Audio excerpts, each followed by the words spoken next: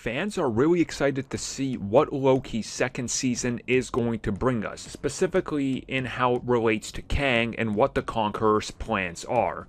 Now, one of the main stars of Loki teases what the future holds and teases what the future in relation to Kang has to bring to us. And it sounds like there's probably going to be a lot of problems for Sylvie.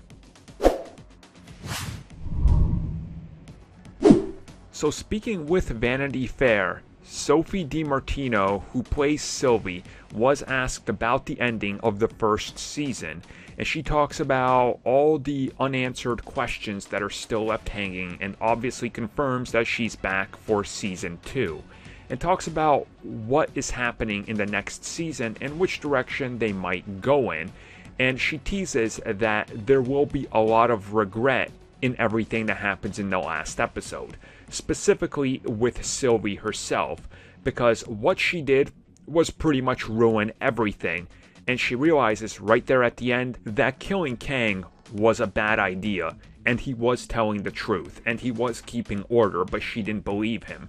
And now going into the second season, she's going to see all the problems she caused in not just the sacred timeline, but every single timeline and multiverse and everything that's out there, causing multiple problems, causing things to just happen out of order, causing chaos and confusion throughout the entire multiverse, and she will largely feel a ton of regret on what she's done because she's destroyed not just one reality, but all realities. And she also did say that she believes that Sylvie will feel regret for what she did to Loki, where she sent him, and what happens next with those two characters. And I think that's really important because those characters do have to meet face to face again, and Loki's probably going to go through a lot of trouble. I mean, he's clearly going to be captured by the TVA, and they're going to question him.